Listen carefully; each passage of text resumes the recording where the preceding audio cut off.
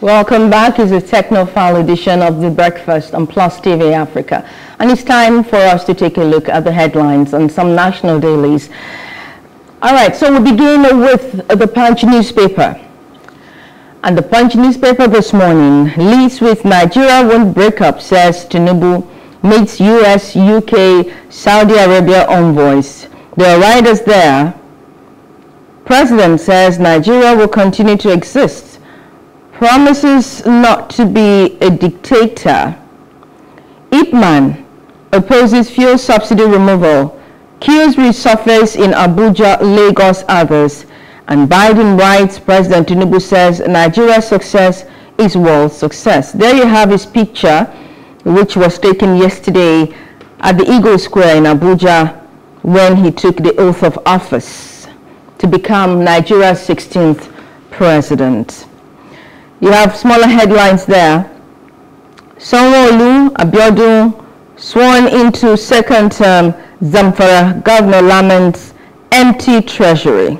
You find details of that on the Punch. Probe begins as rampaging youth set Lagos police station ablaze. Details of that is also on the Punch newspaper. Above the masthead you have Tinubu Obaseki, others mourn as Dokpesi dies at 71.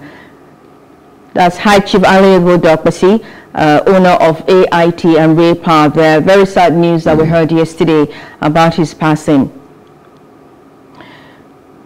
Well, that's the much I'll be taking from the Punch newspaper. May the soul of Dokpesi rest in peace. The first independent media house in Nigeria when it was deregulated in the 80s, or in the 90s rather. We also are moving now to The Guardian newspaper.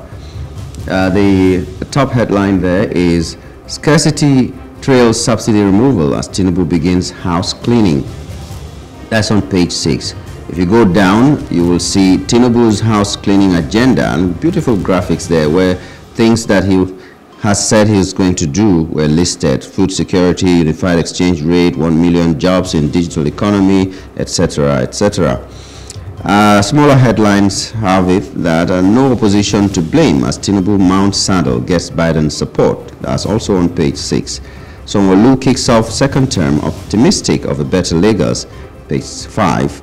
Dokpesi, I have lost a friend, brother, says Atiku. That's on page 3. El-Rufai accuses Buhari of mishandling terrorism as Sani vows to secure Kaduna. That's on page 4. Interesting. And controversy over Kali Air assets, 900 million naira debt to aero contractors. That's coming from Cross River State. Business page 21. Those are the headlines we'll take from The Guardian today. From The Guardian, we'll move to The Nation newspaper. The major headline on The Nation newspaper, My Plans by Tinubu. With the rider, experts back president on subsidy exchange rate policies. You have his picture there. I must tell you, yesterday, looking at him, I saw a man fulfilled. And this picture captures that. He didn't look confused. He didn't look unprepared. A dream come true. I mean, he's been a governor, senator, and now president. How many people can boast of this in their lifetime? Above the masthead, you have that story about Raymond Dokpesi, High Chief Raymond Dokpesi, torrents of tributes for media mogul Dokpesi. Airports named after Buhari, Awolowo, Idi-Agbon, others. Ipman seeks probe of 60 million liters daily petrol consumption claim. And governors unfold agenda in 28 states. And right down, you have highlights of inauguration address from yesterday's process in Abuja. Well, that's much I'll be taking from The Nation. Okay, from The Nation, we move to the leadership. Leadership leads with Tinubu hits ground running, lists critical reforms, and the riders are to focus on economy, power, agriculture, security, and there's so many others that you might want to read up on. That is on page 4. We have Buhari family return to rousing welcome in Daura. Then below there, below the picture of the president, you have subsidy removal. Nigerians may pay 700 naira per litre for petrol from July. That's the story there on leadership that you can read on page 23, I think. National airports named after Awolowo, Okadigbo, Danfodio, others. You can read that on page 7. And that's all we will take from from the newspapers, actually. That's the final newspaper that we're going to take. And we're glad that we are being joined by our analyst for today, Chris Kehinde Nwandu, member of the Chartered Institute of Arbitrators in the UK. Good morning, Chris, and welcome to day after inauguration. Thank you. Good morning. Thanks for having me. You were not at Eagle Square yesterday, I presume, but I'm very sure you watched what was going on and you had your takeaways, as it were. Yes, I wasn't at Eagle Square, but I was at the Akwa Ibom Stadium in Uyo, where I watched the swearing ceremony of the Akwa Ibom State, new Akwa Ibom State Governor, Umo Eno. It was colorful. It's as colorful as it's what you saw at Eagle Square. Maybe because some of us know that Eagle Square was well crowded and Abuja was well crowded. So we decided to leave Abuja for now and go to where it's a bit more quiet. But yesterday, expectedly, everything came out well in Abuja. And the ceremony came out seamlessly. And we have it this morning. And we have the new president, a brand new president, as we used to say in local parlance, pan, you know, pan bojo in those days. When you say pan, it's brand new. So we have a brand new president who seems to want to hit the ground running with policy statements, which he has already given out. And we hope that we'll be able to live up to expectation and most of the promises he made. We don't want to see the promises that we had in 2015. And people were asking the problem we had, and the issue we had with that. Yes, promises were made to us, but we didn't ask them what kind of promises. So they gave us hope. We didn't ask them the level of hope that we're going to get. And at the end of it, or we end up short side of the stick, as it were, as President Muhammadu Buhari made his exit yesterday after 8 years in saddle. So the president-elect came out yesterday blazing with announcement. First announcement was that petrol subsidy was gone, and the way he put it rightly so, he said that there was no provision for petrol subsidy from June. So he's not the one that removed this petrol subsidy. It was more contrary to what people have been reporting. The petrol subsidy was removed by the government of President Muhammadu Buhari, who stopped the payment of subsidy at the end of May or till June now. So, and you've seen that the queues have been returned, and that is what we're going to face in the next few weeks. And then we're just waiting to see how the new president will be able to tackle that. Okay.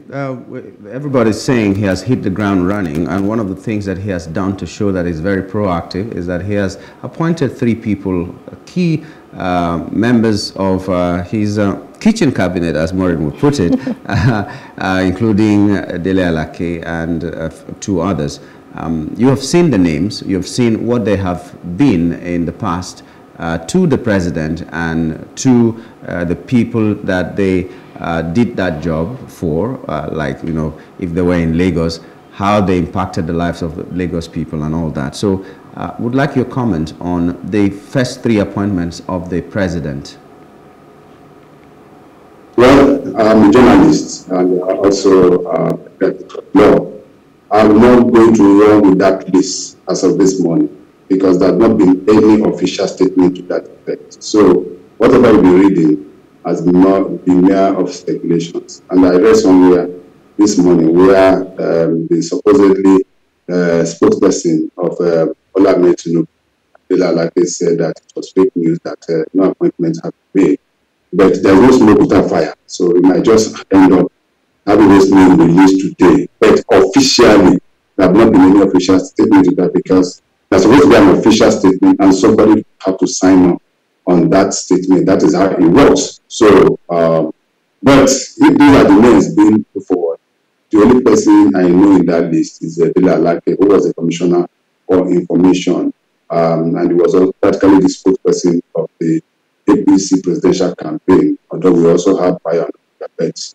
Dele Alake was more apt in his handling of that office during the campaign. So the president-elect or the president is going to pick him as the spokesperson of his government. Well and good. That would be a round square in a round hole, or so as it were. But we just have to wait for official announcement. But definitely, key appointment will be made definitely by today, I'm sure. The first, whenever the government comes, the first about 4 names, positions have to be taken immediately. One is the spokesperson of the government. 2 is the chief of staff to the president or the governor, as it were.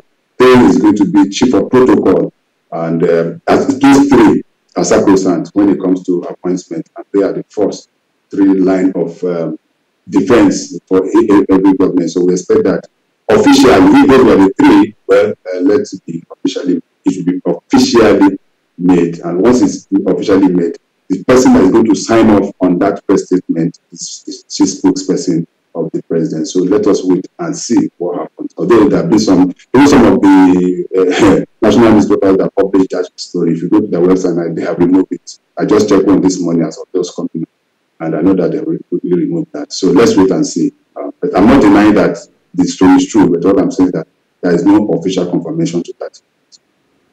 Okay, so still on the Punch newspaper, you have Tinubu, Obaseki, others mourn as Dokpesi dies at 71.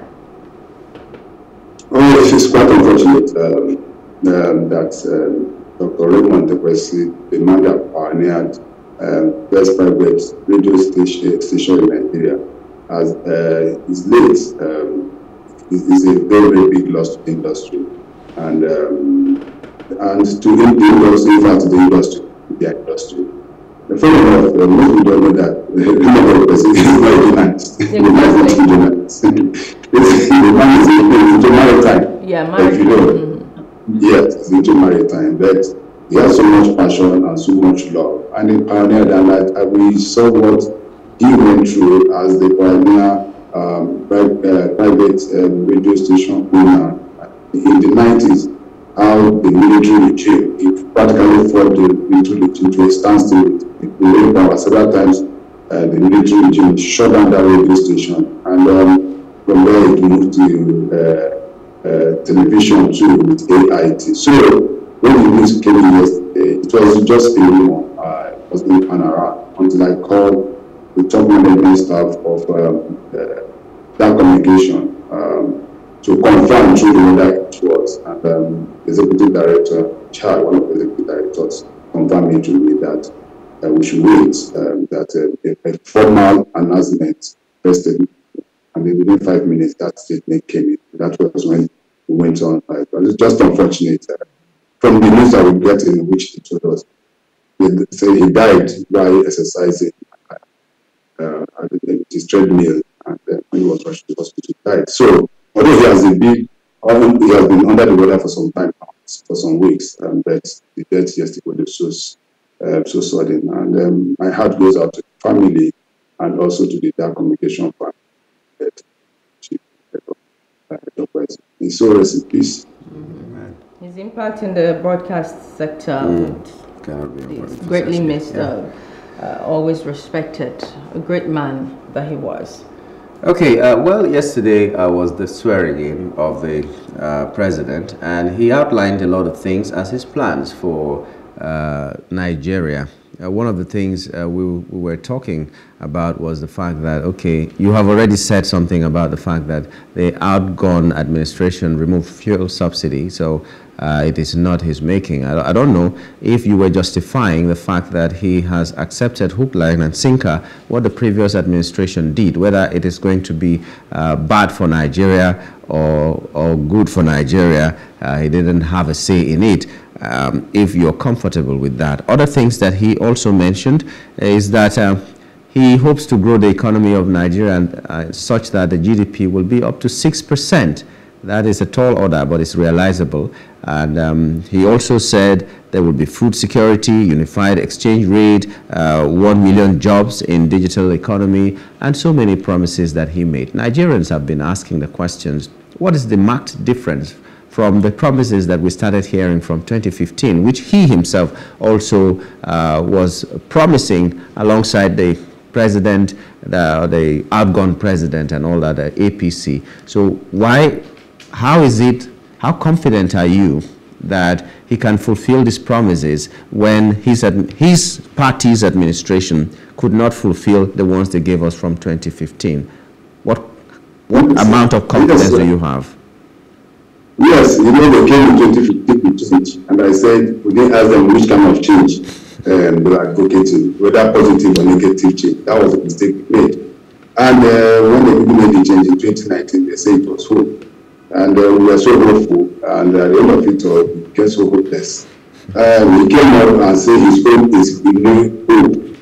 I didn't know why he didn't drop that. He said his hope is renewed hope. And we are looking forward to it.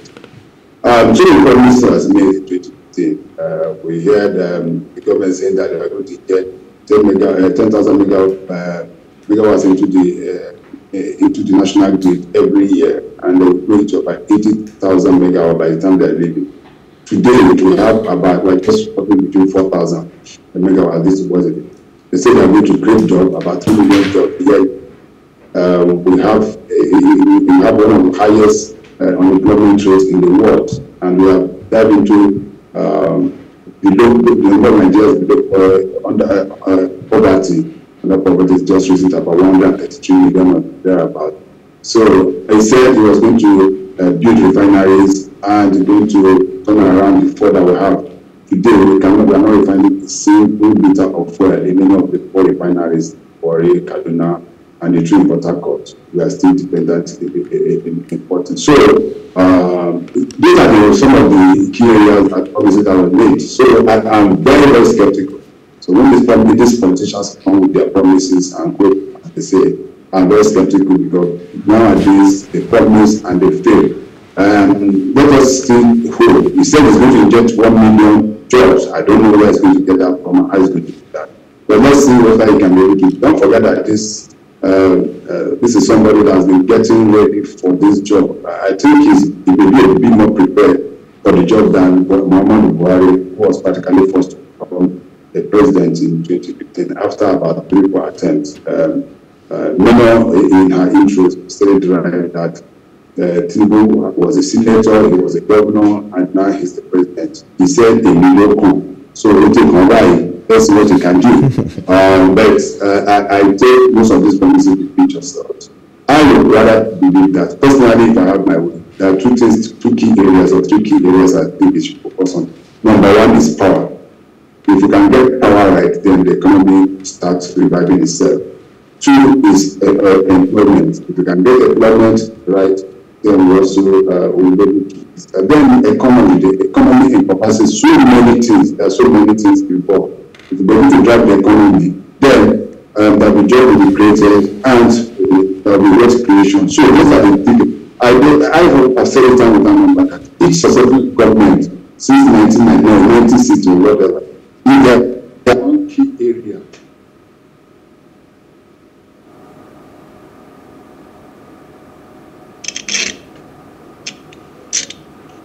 All right. There's a bit of glitch there, yes, which Chris is trying to fix. Okay. If they have taken one key area, and successively, if let's say one took power, another one take on this thing, then by now we should have been home and dry in our investing bets. Those are the issues as it were, and we don't seem to. Are you hearing me? Yes, we are clearly. Yes. So if they are taking it on the stride and taking, if not, like, look at what happened when what's his name, when Obasanjo was in office, he was able to handle the area of telecommunication, and today that's why we have the growth we are seeing in the telecom sector. So power to me is key. If this government can be able to handle handle the issue of power effectively, then I'm sure that the economy will appear of bets. I'm still skeptical with some of the rhetorics and promises. Just let's wait and see how it goes. Yeah, I guess that's the position where we are at the moment. Let's wait and see. Let's move over to another headline there, which is Sanwo-Olu Abiodun sworn in for second term. Zamfara governor laments empty treasury. You were in Akwa Ibom State. Tell us how was it? Did he inherit an empty treasury too? Did the Akwa Ibom State governor inherit an empty treasury? Akwa Ibom State governor? Yes. Okay, let me the headline. Perhaps you didn't hear the headline I read out. Sanwo-Olu Abiodun sworn in for second term. Then Zamfara governor laments empty treasury. So I'm yeah. So I'm wondering, since you were in Akwa Ibom to witness the swearing in, whether he also inherited, if you know. No. I'll tell you that because of whatever way you do it, Akwa Ibom seems to be one of the most progressive states in Nigeria. I was shocked by what I saw here. My brother, he knows very well. Yeah. He's closer to this point. Yes. He knows. It's much. I was shocked. The Agri government has been very good about the state. The basic infrastructure I saw here when I came, the roads have been very, very good. And so many infrastructure that the government of Emmanuel Odom was able to equate the people of Akwa Ibom State. And it was just taking Akwa Ibom has been very lucky, I would say, since 1999. And you also saw how Goswin Akpabio did a wonderful job within the 8 years that he was in government. So the incoming governor of Akwa Ibom State, I'm sure it's lucky. It's one of the lucky ones because a good foundation has been laid to him. I was in some of the. I was after the ceremony at the stadium. We moved to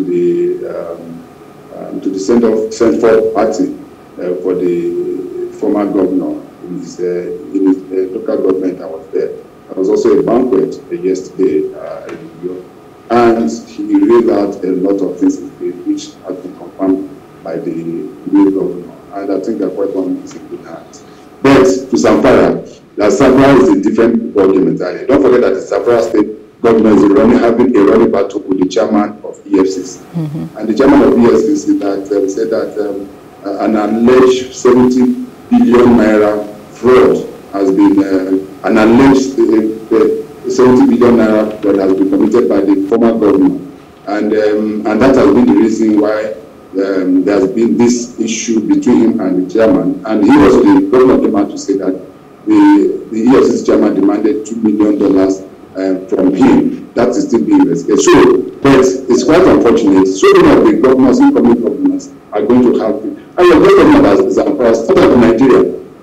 Once the debt profile of Nigeria, the debt profile that President Muhammadu Buhari left for this government, I wonder how they will say true with it. I'm not envying President Bola Ahmed Tinubu with the kind of debt profile that we have currently. That has risen to some say it's about 90 trillion, some say it's about 80 and whatever, some say some percent. If you see how much we're using to service our debt on a monthly basis, it is so difficult. So, just as it's in the federal, it's in some state, but nobody begged them for the job. Governors were the one that said they want to take up this job. And I'm sure as whatever you are employed, you take both the liability and the assets. So you take out the liability and the assets. That would be an excuse for them not to perform. Let them hit the ground running and look at areas where they can be able to make some level of fortune internally for the governance of their people. Let them not depend on Abuja every month. Once they continue depending on Abuja every month, those handouts, then they're going to run into problems. Indeed, we wait to see the caliber of leaders we're going to have this time around. You know, last time you were here, you talked about all the possibilities that there are in some of these states to generate funds internally. And so let's wait and see what they can do. And as Bola Tinubu, the president, has said, He took this responsibility upon himself. Nigerians should not pity him. He knew what he was getting into. They know what they're getting into. Let's see what they will do with it. Yeah, well, we are resisting the urge to keep asking you questions. There are very many headlines that we could have talked about, but we are out of time, unfortunately. So we'd like to just thank you for being a part of our show. Keep eating all the chicken and forgetting about us. Anyway, Chris, it was so good having you. It's always good having you on the show, and we wish you a safe journey home when you're ready to return. Thank you very much. Okay, that was Kehinde Nwandu, a member of the Chartered Institute of Arbitrators in the UK. He was talking to us from Uyo. And we'll take a short break, and when we return, we'll be looking at something else. We'll be looking at the economic future of Nigeria under a new presidency. Stay with us.